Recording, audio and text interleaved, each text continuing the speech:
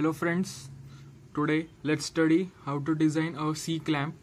So basically a C-clamp is a portable device used for clamping or holding a workpiece.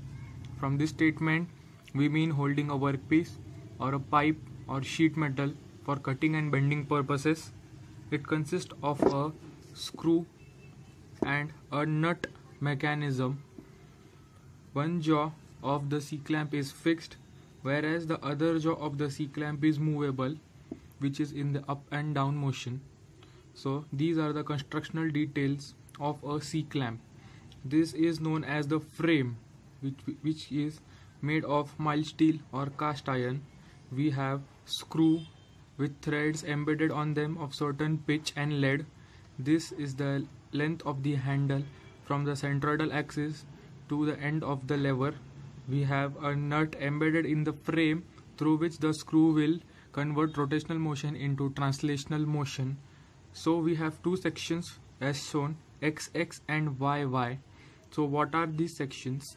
Basically, when you rotate the handle, the torque which is applied will tend to bend the screw above the XX or shear the screw. So we have two sections, and at section YY it may be subjected to shear stress or crushing stress. Therefore, as two different stresses act on the screw body, we have to calculate stresses at two sections, that is XX and YY.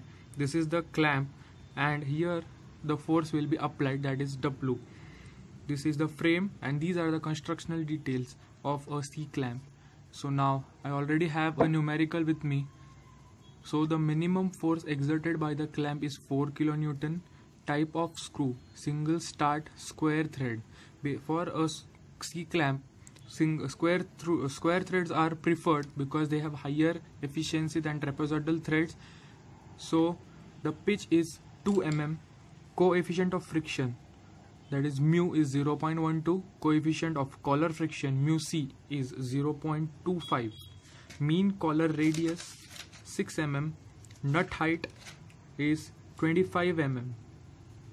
So nut height, this H is 25 mm. We have to find the length of handle, maximum shear stress, and where it exists. It means at XX or at YY, and the bearing pressure in the threads. So we have been also given a force of 80 Newton to be applied on the handle by the operator. So this is the given data we have. Let's start designing, and as it contains a power screw, the first step will be to calculate mean diameter, which is D minus P divided by 2. So D was 12 minus the nominal diameter minus the pitch, which is given as 2 mm, divided by 2, which is 11 mm. So next is core diameter. We have to find out because we have not been given the core diameter, which will be D. The major diameter minus the pitch will give us the core diameter, that is 12 minus 2 is 10 mm. Alpha, that is helix angle, tan inverse, directly writing n into p upon pi into nominal or mean diameter, which is tan inverse. Start is given as 1, pitch is given as 2, pi into nominal diameter is 11, which will be 3.31 degree. Phi is tan inverse of mu, which is equal to tan inverse 0.12. We are considering the screw friction and not the collar friction, therefore we take 0.12. So phi is equal to 6.8428 degree. Also a new term which will be here introduced is Z, that is engagement. So engagement is the number of threads on the screw which will match the number of threads in the nut. Therefore Z is equal to H upon P. H will be the nut height, P will be the pitch. So 12.5, taking it as 13. We cannot go less than 12.5, we can take 13. So This was the basic calculation, and now let's further move how to calculate effort to raise a load. That will be PR denotation. PR is equal to W into tan phi plus alpha. As we are using square threads here, we do not need to find out the virtual coefficient of friction. Therefore, we can take the directly values of phi and alpha. So W has been given as 4 kilonewton into tan into phi will be 6.8428 plus alpha is 3.31 degree. So calculating it, 4 into 10 raised to 3 into 4 into 10 raised to 3 into tan 6.8428 plus 3.31, which will be 716.28 Newton. So this is the effort required to raise the load. Next will be torque required to raise the load. Torque required to raise, we will denote it by TTR, which will be PR into nominal diameter divided by 2. 716.28 into the nominal diameter was 11 mm divided by 2, we will get it as 3940 Newton mm. The third step is to calculate TC, or the collar torque. We are using the uniform wear theory by default, which was mentioned in the last lecture. So it will be mu into W into Rm. Rm will be the collar radius or the collar diameter provided, and mu will be the collar coefficient of friction. So 0.25 into 4000 in Newton, and Rm is equal to 6, which will come approximately 6000 Newton mm. Now fourth step, the total torque, which is equal to TTR plus TC. So it is 9940 plus 64 Newton mm. So step 2 will be calculation of length of the handle,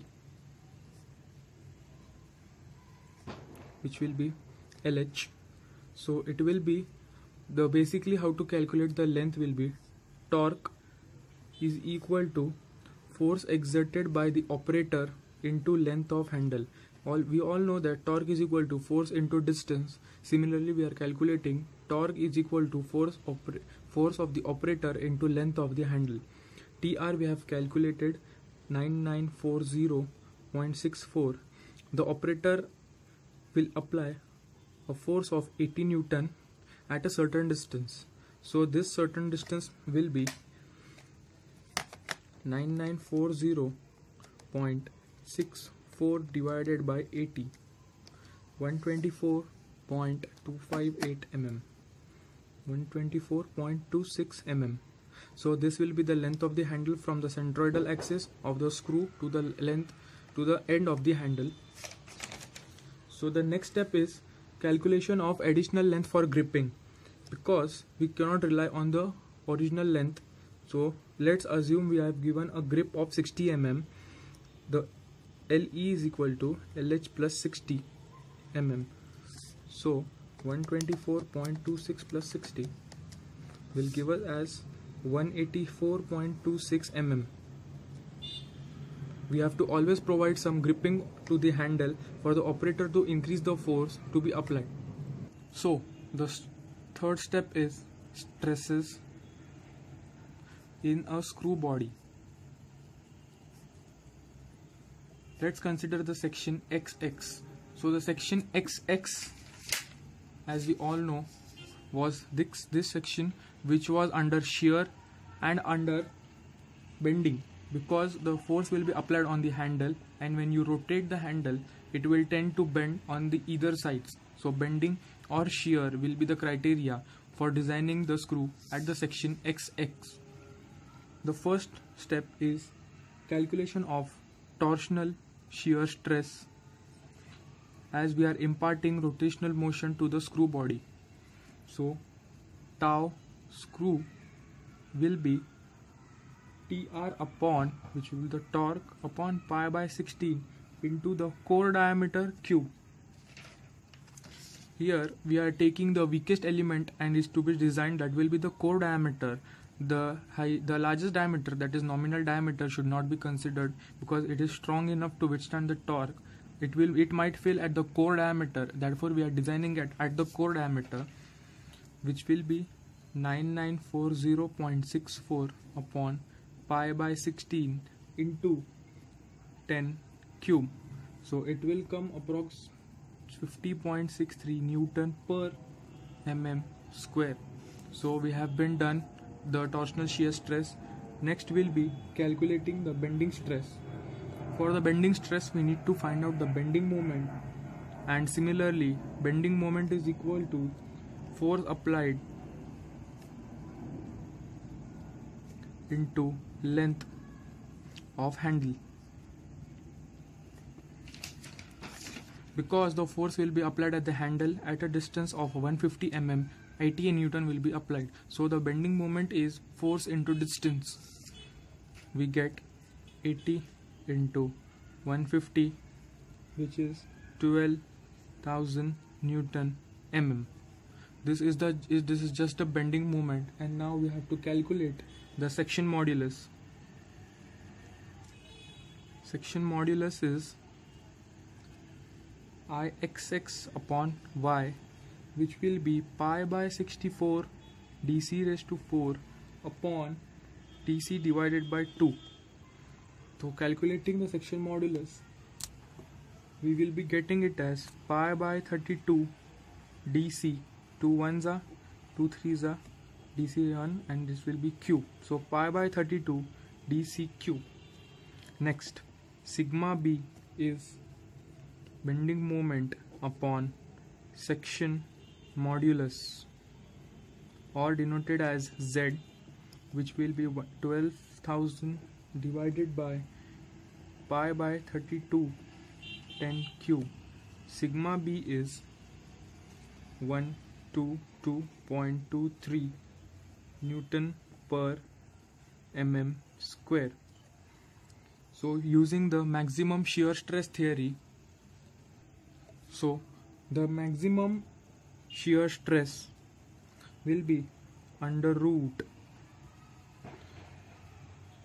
sigma b of the screw square divided by 2 plus the shear stress of the screw divided by 2, which will be approximately 79.36 Newton per mm square.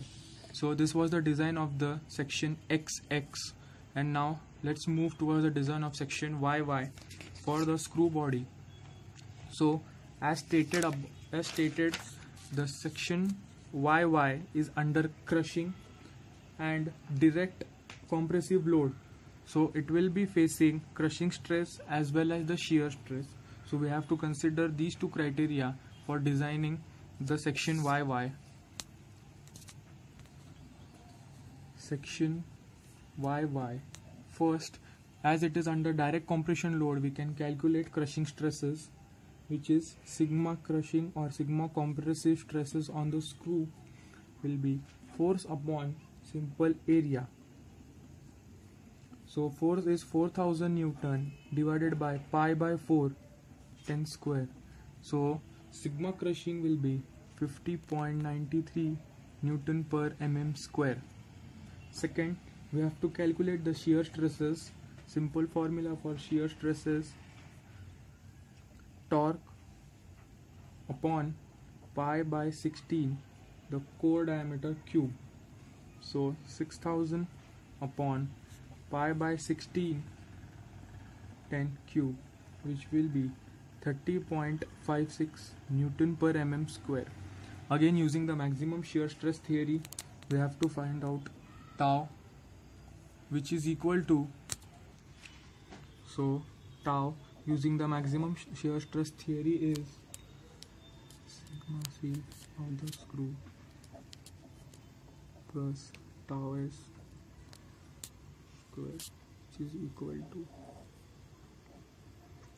50.93 divided by 2 square plus 30.56 divided. The answer is 39.78 Newton per mm square. Comparing it with the last answer, it was 79.36 on the section XX. Therefore, we conclude that maximum stress is 79.36 Newton per mm square at section XX. We have completed 75% of the numerical, and the only step remaining is to find out the bearing pressure on the threads. So step 4, the bearing pressure denoted by PB is equal to force upon area, that is D minus DC square into the section modulus. So 4000 divided by pi by 4, the nominal diameter minus core diameter into section modulus. This is the engagement, and earlier use was section modulus. So you can denote engagement by Z with a marking in the middle. So the bearing pressure will be 8.9 Newton per mm square.